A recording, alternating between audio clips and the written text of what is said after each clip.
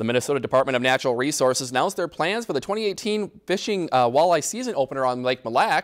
When anglers hit the water on Mille for the fishing opener on May 12th, catch and release only regulations will again be in effect. The lake's spawning walleye population has improved from last year, so no mid-season closures are planned. Similar to prior years, night closures for the 2018 walleye fishing season will be in effect from 10 p.m. to 6 a.m. beginning May 14th. The night walleye closure remains in effect throughout the entire open water season, which ends November 30th.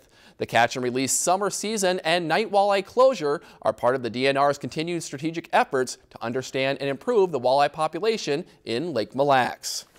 If you enjoyed this segment of Lakeland News, please consider making a tax-deductible contribution to Lakeland PBS.